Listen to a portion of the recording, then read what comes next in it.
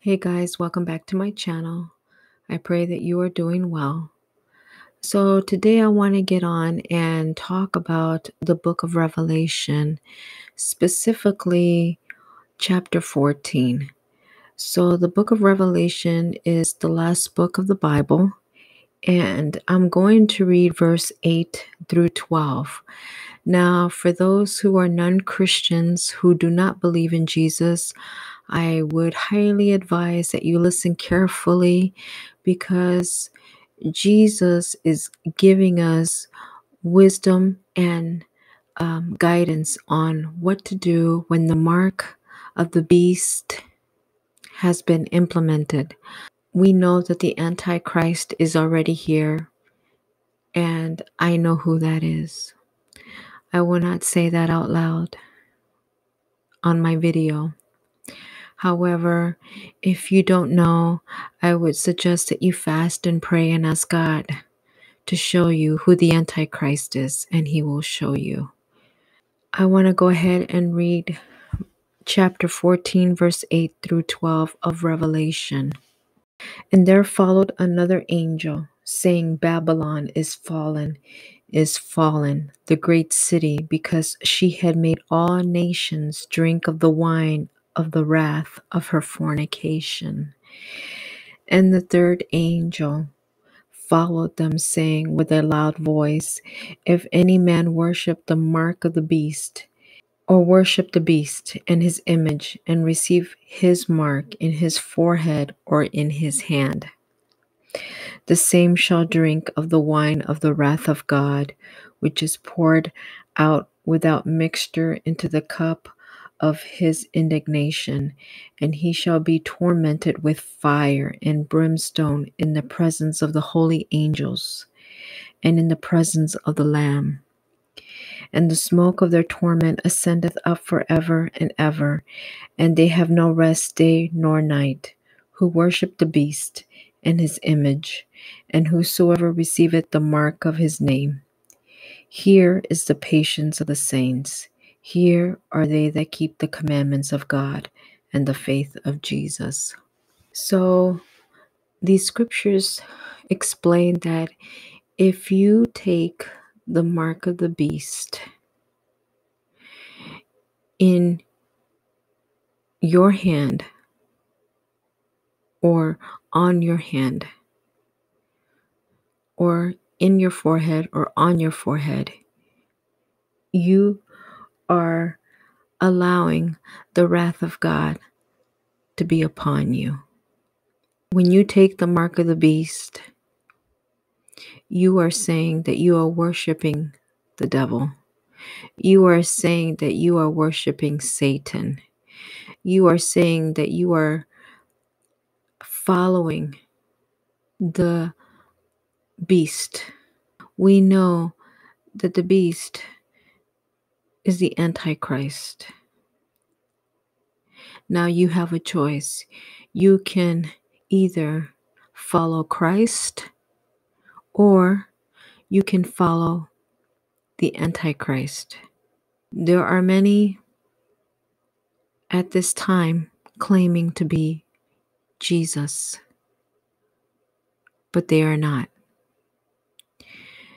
Jesus already came in the flesh, died on the cross, crucified, and rose from the dead. The only man that rose from the dead. Now we know that Jesus is coming very soon. We see the signs of the times playing out before us. If you read the book of Revelation, it will give you a timeline of what is going on. And we are right now on that timeline. Many people are having visions and dreams. Many people are being downloaded information from our Lord Jesus Christ, our King of Kings. We know that the Messiah is ready and he is coming for his people. We know that he is sealing the 144,000. We know also He is warning his people to be ready because it is a spiritual battle. Spiritual warfare is increasing, and many Christians are not ready or don't know how to fight. We must be immersed by the Word of God completely. We must deny our flesh. We have to solely sanctify our bodies unto the Lord and have Him consume us completely. We must deny the world and its fleshly desires and lustful desires, because those things that the world provides are only temporary. But what God provides is eternal.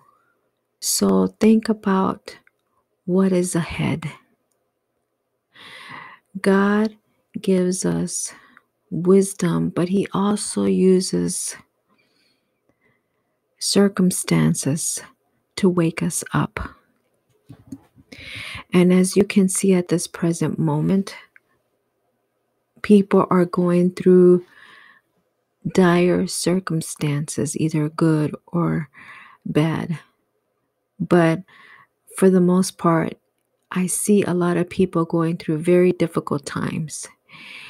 And most importantly, that we have to cling unto the Lord. He is our rope.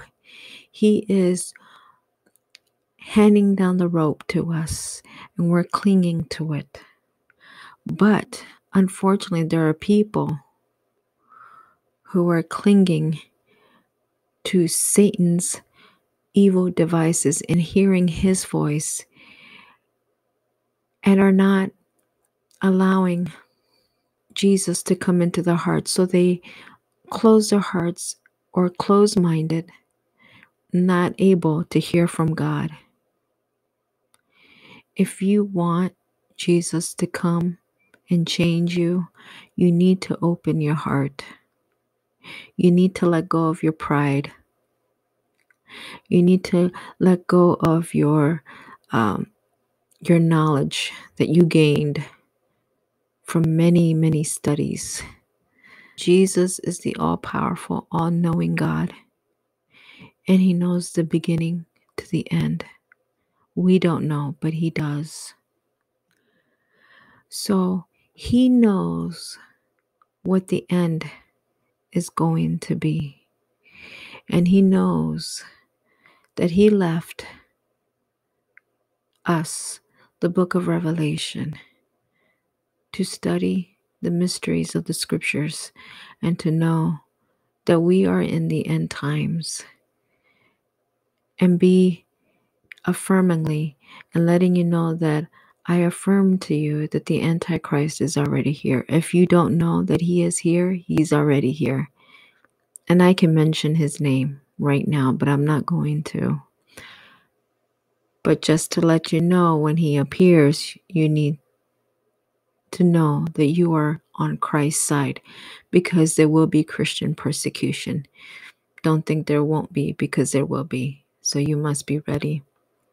With that being said, guys, do not take the mark of the beast. If you do, you are damned to go to hell. You are damned in the lake of fire. Do not take the mark of the beast. With that being said, may you have a blessed week in Jesus' name. Shalom.